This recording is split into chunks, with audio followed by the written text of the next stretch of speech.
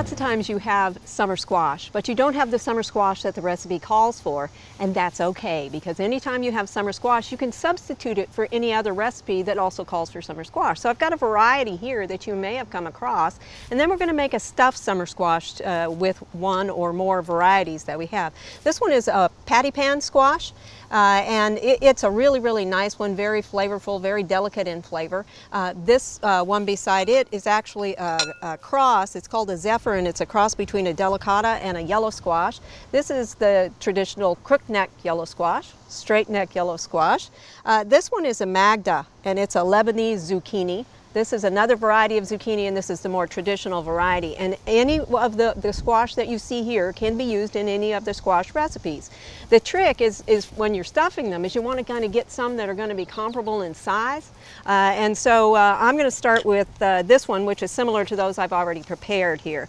You wash it, of course, because they grow on the ground. There's going to be a little bit of grit, no matter how many people told you they washed it before. There have been hands on it as well. So you want to securely hold it here. It's a little bit more difficult than some things to slice because it tends to roll. Slice it through, and then we want to take this center out, but we want to save it. Now, my technique for doing this, and there are many, is to use a grapefruit spoon. And you can dig that in the seedy section here and just twist, and that'll come out. You want to have around 1/4 of an inch of shell left on there. If it's a little more, that's fine. But you just go through that, and then you coarsely chop what you have here as far as the filling or the meat of the squash that you've taken out. I will tell you that when you get up to this end where there aren't any more seeds, you may need to be a little bit more careful, particularly if you put it in the refrigerator, because it's more apt to crack on you.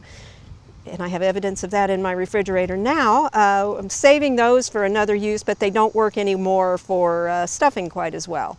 Although I did use the center of them that I pulled out. So now this one you could see that you could carve all the way up and get it out as an actual boat. You can do the same thing with something like a crook neck squash, but in that case you'd simply slice it the long way, but you'd only hollow out the very end of the bulb, and that's the part that you would stuff. Looks really cool on a plate. You get this stuffing right here and this long curl coming out the top. So any of them can be used. Now, as I said, I've already got some of this ready to go, so we're going to pass on chopping that one up at the moment. Just needs to be a real coarse chop. You don't have to do it fine at all, because it's going to soften up and mellow out when it's actually cooking anyway. So this is going to go in our skillet. That was, oops, I've got what I have covered up here. That was 2 tablespoons of canola oil. You could use olive oil, peanut oil, whichever one you happen to have, and also about 1 tablespoon of unsalted butter. Now we're going to try and keep the salt down in the butter, because we have other ingredients that you might not think of as having a fair amount of salt that actually do. And one of those is going to be our breadcrumbs that we're going to use kind of as a base to hold everything together.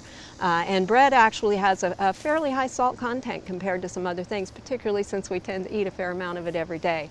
So you're going to want to not add salt in extremes, so you're going to kind of keep control of it. We are going to keep control of it, however, by adding a little bit to our boats here. So I've got about 1/8 of a teaspoon of kosher salt. I'm just going to sprinkle a little bit of that into the squash itself. And then about 1/4 of a teaspoon of pepper will go in there also. And that will do a little bit to flavor the meat of the squash underneath everything else. There we go.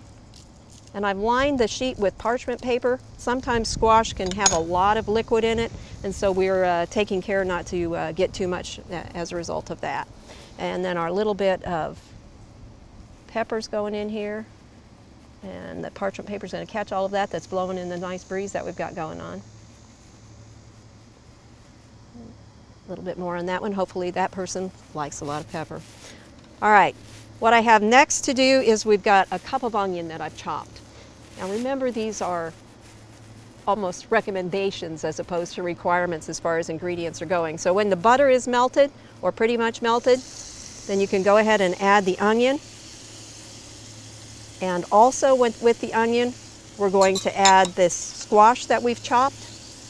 And remember, it just has to be a coarse chop. We're going to let that stir it in, and then we're going to let it saute for about 5 minutes.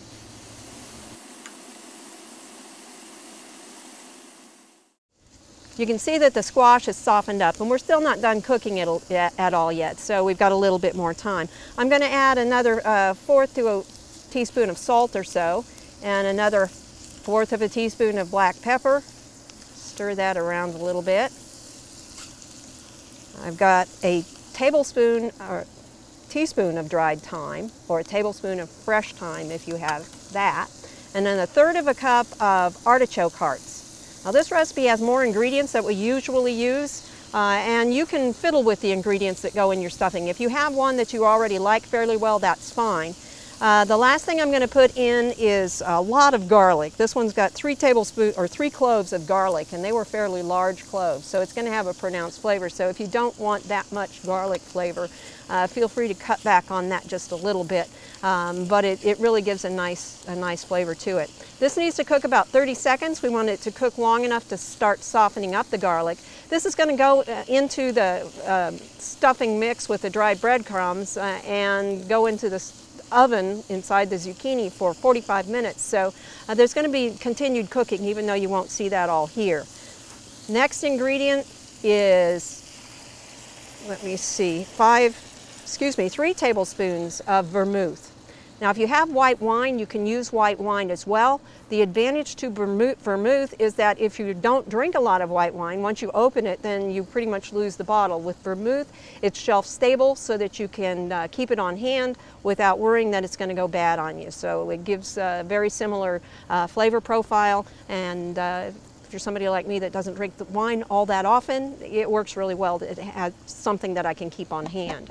This is just going to cook long enough to evaporate the liquid most of the way. So it won't take very long, maybe a minute, maybe 2 minutes. It kind of depends on your range. Also, it's going to depend a little bit on the weather, on how quickly things are going to be able to get absorbed. That looks pretty much like it's about done. So I'm going to go ahead and turn that off.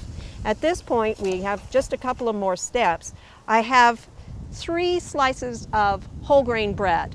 Now this is fresh bread, not dried bread, but you could use dried breadcrumbs as well. Day-old bread works really well.